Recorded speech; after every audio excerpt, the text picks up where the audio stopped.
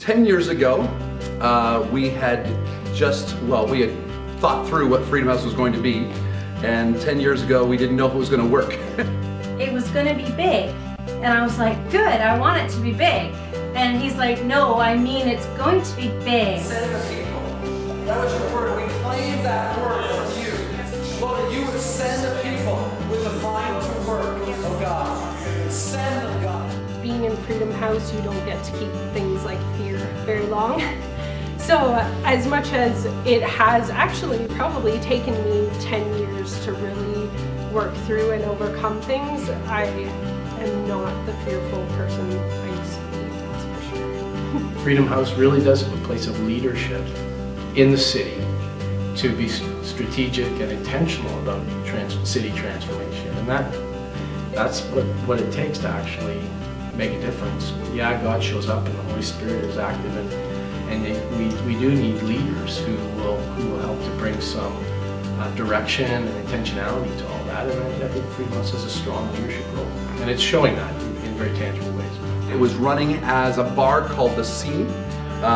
Walked past two bouncers in the door, turned right, and I looked at the dance floor, and I remember very clearly God, the presence of God, the tangible presence of God coming in. I got thinking, I'm looking at a dance floor and the lights were going, and there weren't very many people in there, but I looked at it and went, well, that's very peculiar.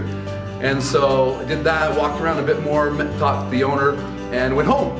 And I said to my wife, I said to Charlotte, here's the address, you should go check it out for yourself. So she got in the Jeep and she drove, did the same thing, and past the bouncers, turned right, looked at the dance floor, exactly the same thing happened to her.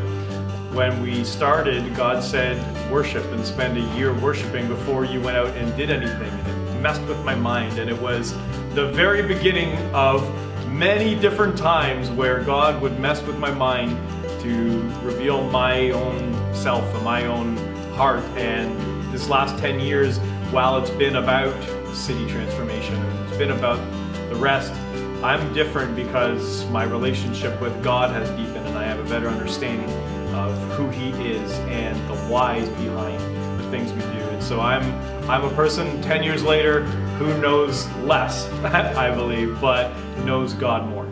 Freedom House is going to be a ministry center where God raises up people in their destinies to fulfill the calling that He has for their life. It's a church, but in an instant it can be turned into... This is Freedom House, and we're pretty excited about it.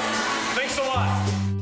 Originally first built this place, and the laughs that we had, me, Brian, and Dave, and Sam were kind of like the core building group. I mean, Dave did the best he could, but you know, I mean, there was a lot of late nights, like literally like 2 in the morning conversations, and you know, between me and Brian and Sam, and that was the times I enjoyed it. I enjoyed it a lot. I know some people it seems like a lot of hard work, but you know, you see the fruits of the labor. We had a beach party where, yes, I wore a skirt. It was a very long wraparound skirt. No, I did not have pants on underneath it, but I did have shorts on, so I kept it family friendly. However, we were doing a beach party. We were going to do a great big huge game of beach volleyball down in one of the other rooms. So we brought in a truckload of sand and filled the entire place with sand, which then filled the entire church with sand for about 6 months.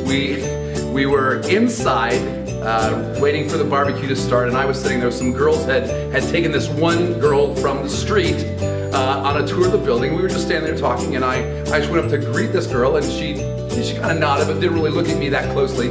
And I was just talking to the other girls, and all of a sudden this girl, she leapt at me and bit my chest. She bit me in the nipple.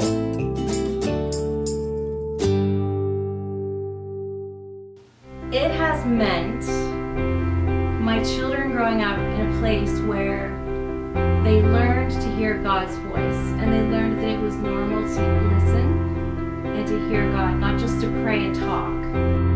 One of my favorite memories was actually from our kids program. We had so many amazing leaders, and we had a dedicated team that every Saturday morning we had a community of kids and our own kids come together, and we learned to hear God, and we learned to learn His voice, and we spent a lot of time worshiping. And some of my favorite memories are just watching the kids as they just pressed into God and began to get prophetic words and prophetic visions and words of encouragement for each other.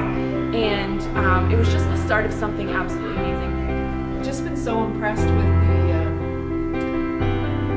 the passionate pursuit that is in the worship team at all age levels, and just their desire to honor God through their gifts and talents and to lead other people in His presence. It's been fun. My favorite part is seeing people get free, is seeing their lives change and grow and get stronger and better with God, and just seeing the things that they thought they couldn't do and seeing them overcome them and just be freer people whenever, in whatever they do. A lot of my preconceived notions and thoughts of God have been torn down, reconstructed. I'm probably less sure of the details than ever, but I'm more sure than ever of His love for me. I've encountered grace like I've never seen anywhere. And I don't know, I've always been really hard on myself, and so I expected that other people always viewed me the same way, as like never meeting the standard kind of thing. And I remember, like Chrissy especially, times where I've sat and talked with her and just poured out my heart and fully expected her to be like, you suck, like that is the worst, you are a sinner, and her just be like, so what's the truth? And this is who I see you as, this is who I see God has called you to be, and what He sees in you when He looks at you. And that has had the greatest impact on my freedom. So we started in our living room 10 years ago. There was 10 of us in a living room, and then we went from there to a bar, converted the bar to affordable housing. We went from there to a mall, and now we're standing in Harmony Square. And this is really for us. This is really where stuff happens. We love being in public. We do things like Frosty Fest. Annually, 15,000 people come to that. We do the Living Nativity here. Thousands come here. We do baptism in the square where hundreds come, and the last couple of years, 100 people every year have been baptized. And this is really where we like to be. Really consider this our church. I was just filled with God's love, and I felt like I had to. I literally had to do it. Yeah. Lord, we thank you for this day. This is wonderful. This is wonderful. Lord, we just pray like you taught us. Heavenly Father, your kingdom come and your will be done on earth as it is in heaven. There were other people, so many other people that prayed through for Brantford, for Freedom House, and they don't even know what they prayed for. They don't even know what they helped to birth. And I think like someday in heaven they'll know. The church is taking the message outside the walls of the church, Yeah. and it's in the public square. And there's a generation out there that don't really understand or know. There was a period in time when that was just the way it was, but that's been lost, and now to see that being restored and redeemed, where the message of the gospel, in particular the nativity, is taken back out into the public square, and people are embracing it. I think my favorite part of Freedom House would probably be Flippin' Fridays. It's where I kind of got to know a lot of people and know the downtown area, which is where we are. So I mean, that's huge, and that's part of what Freedom House is ministering to the downtown people and the homeless and the people that don't have the things that we have, and being able to give stuff to them and do things with them and not have them not be afraid of who we are. 2 years ago, I was intentionally, when I got up to do my speech, it was like, hey, thanks for coming, we love serving the city. And I went back to the line where all the dignitaries were.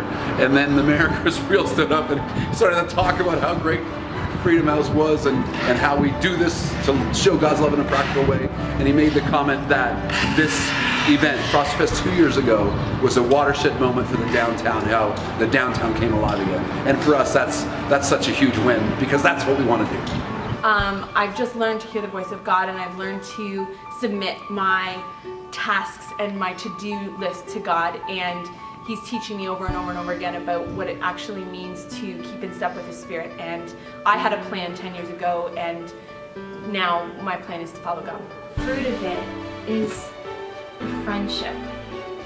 The real, true friendship that is there, and I have never experienced it before in this way. You know, when we started this, I had no idea that such a high percentage of my time doing Ministry of Freedom House would be as Captain Kindness. But this Kindness Project thing has been beyond our wildest dreams, and to be able to talk to the city about how a city can be changed by good into good.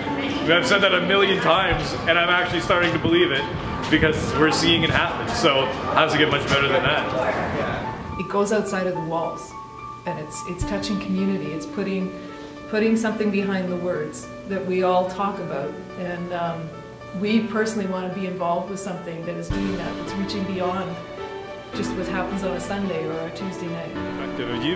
As you've been thinking about 10 years, what have your thoughts gone towards? 10 years? I've been thinking 10 years is a decade, and that was a long time. It seems both extremely long and very short all at the same time. And as I project another decade, I go, holy steak, that'll make me 60. That should not happen. So we'll believe the Lord Jesus will come back prior to that.